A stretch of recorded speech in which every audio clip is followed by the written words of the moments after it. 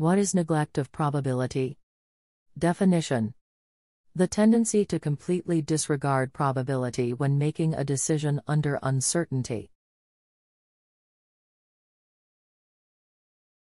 Example: subjects were presented a choice between two games of chance.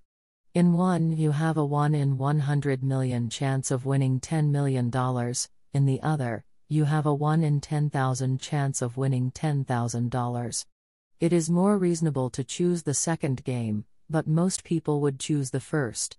For this reason, jackpots in lotteries are growing. Want to learn more about cognitive biases?